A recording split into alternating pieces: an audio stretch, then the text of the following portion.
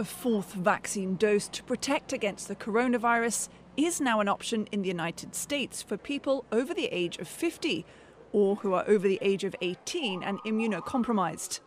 The FDA has approved a fourth shot or second booster shot for Pfizer and Moderna vaccines after they requested emergency use authorization.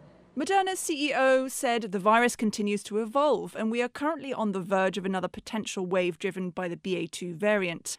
Data continue to show that the mRNA boosters remain the best defense against severe infection and death, and vaccines are a foundational part of our public health protection.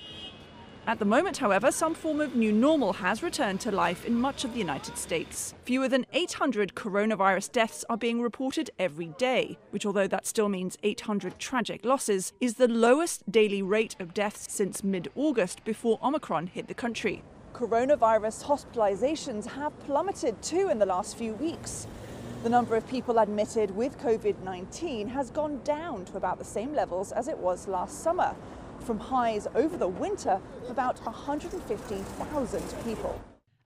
Still, the twists of the pandemic have proven difficult to predict. The White House warned earlier this month of case numbers rising in other parts of the world, mainly from the highly transmissible Omicron variant BA.2. With cases rising abroad, scientific and medical experts have been clear that in the next couple of months, there could be increasing cases of COVID-19 here in the United States as well.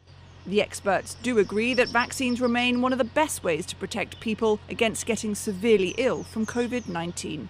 Caroline Malone, CGTN, Washington.